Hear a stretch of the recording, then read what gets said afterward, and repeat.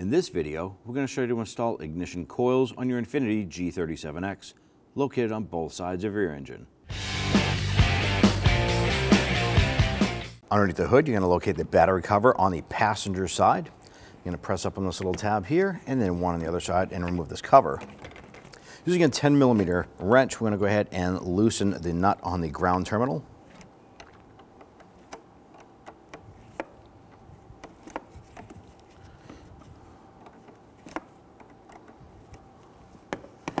We should be able to spin this terminal and slide it off and set it aside. And using a 10mm socket, we're going to loosen and remove the hardware securing the engine cover.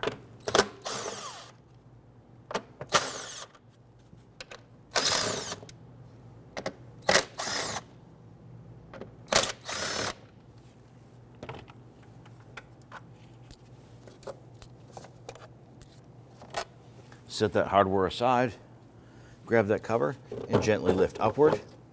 Remove it and set it aside. Using an 8mm socket, we're going to loosen our hose clamp for our air intake tube to our throttle body.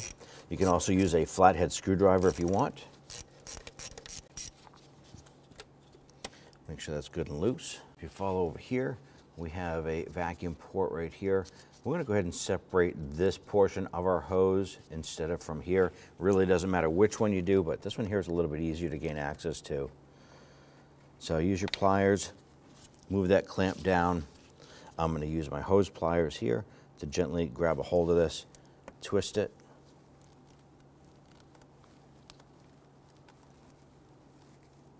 and work that hose off. Go ahead and work your way down here to the sensor. There's a tab right here. You're going to push in on this tab and pull that connector off. With that separated, follow the harness over to this connector. This is just a retaining tab holding this to the air box itself. You use needle nose pliers, just push in on these little tabs and push that through. Go ahead and undo your air box clamps by simply pulling up. And then over to the right hand side, there's a 10mm bolt for the air box.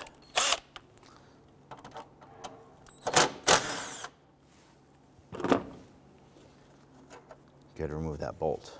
Now we did go ahead and disconnect our clamps here for our filter setup. Pull it out, set it aside. Now we're going to follow this right back up to our throttle body, and we want to separate this from the throttle body. Pull this up.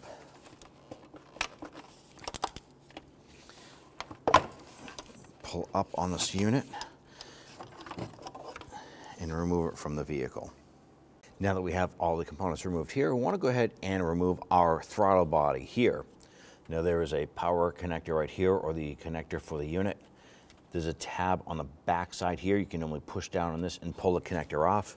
It's a little complicated or tough to get to, so you can use a pair of pliers to gently pinch that tab and pull that connector off.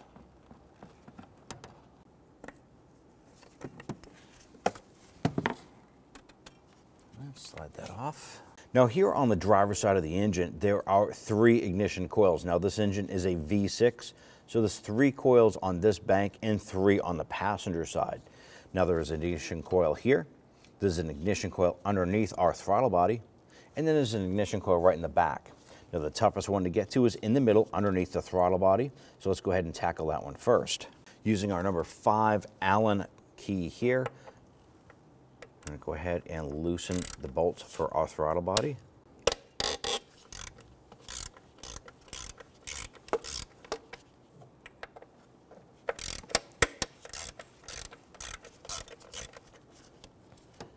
Now we only removed the electrical connector to the throttle body.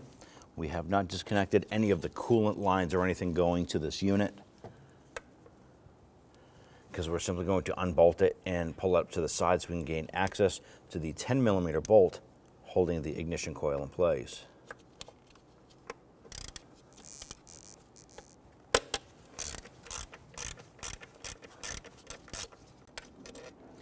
Go ahead, remove the bolts, and we're going to set those aside.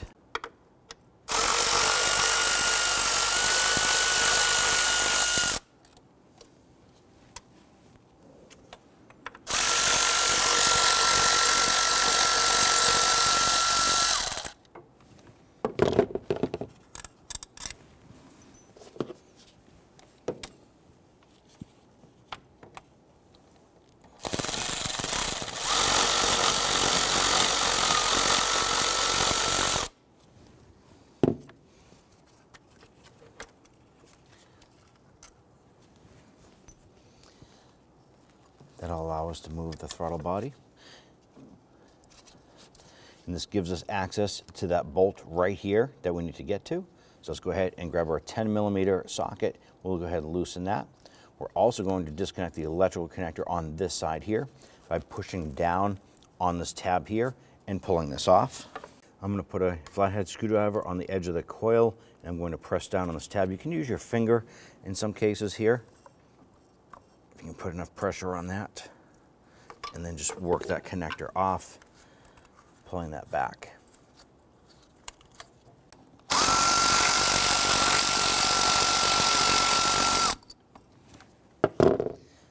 Remove that bolt. I'm going to grab that coil and gently twist it up and out. Set that coil aside. Can slide this down and into position. Press that down onto the spark plug.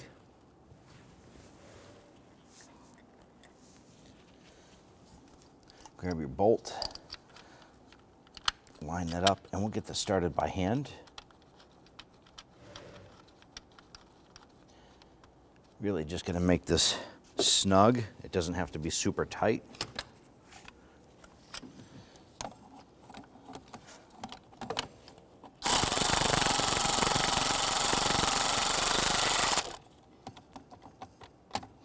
It's bottomed out, snug.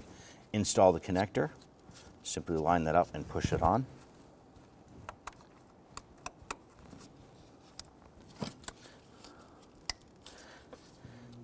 It's now installed.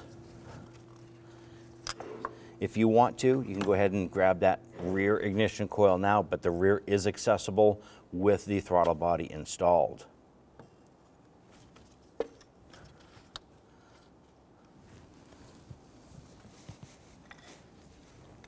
Install your bolts.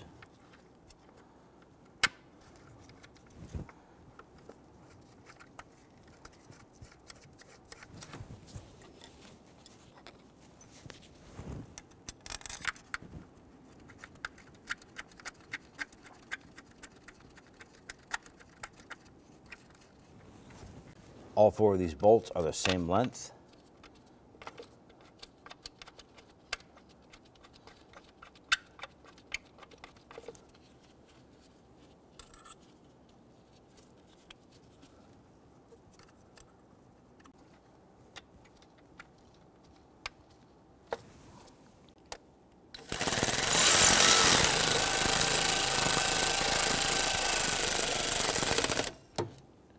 Gently snug these down in a crisscross pattern.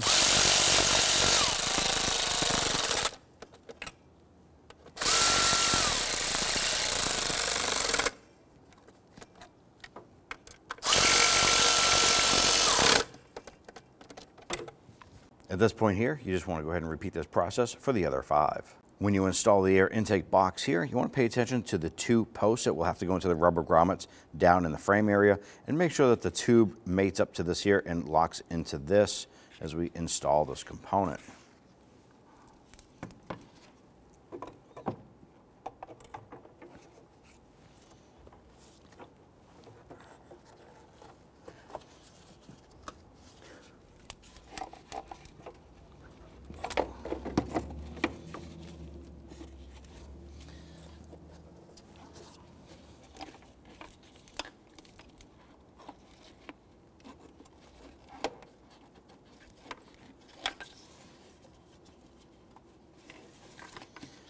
Okay, as you push this down, the rubber grommet will line up with the bracket on the side here. And then we want to go ahead and install this rubber hose here.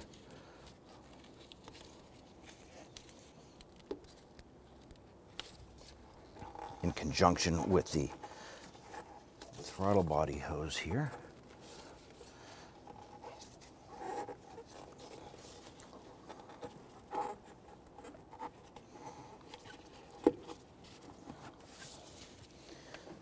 Wiggle that on.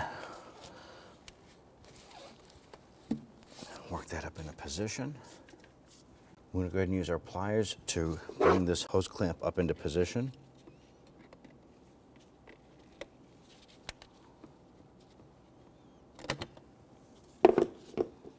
Up on top at the throttle body, we can now secure the clamp here.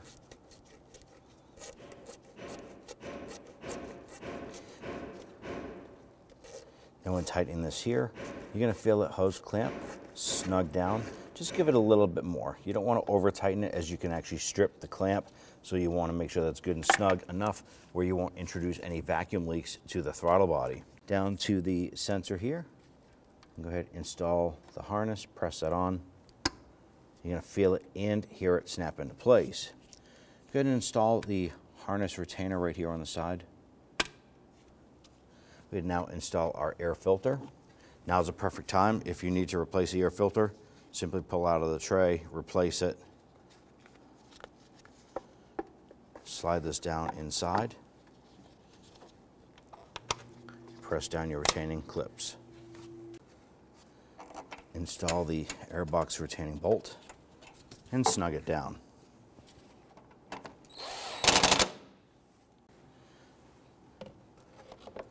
Place the engine cover up on top. Line up the two studs here, and the remaining will line up themselves. Go ahead and grab your hardware and get everything started by hand. 2 nuts on the front and the remaining 3 bolts.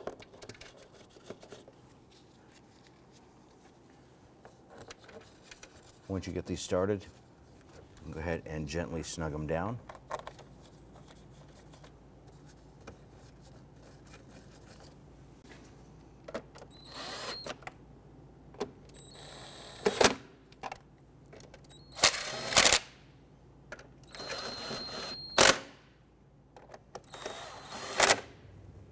Install the negative terminal, snug down the nut here.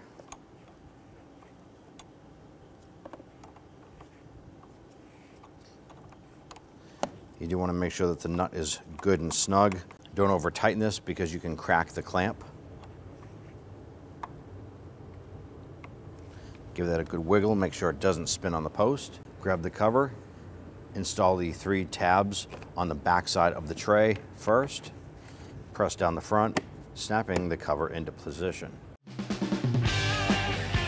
When only the best will do, demand TRQ. The only company that lets you view before you do. TRQ is committed to offering the highest quality aftermarket auto parts that are engineered for peace of mind. Thanks for using and viewing with TRQ.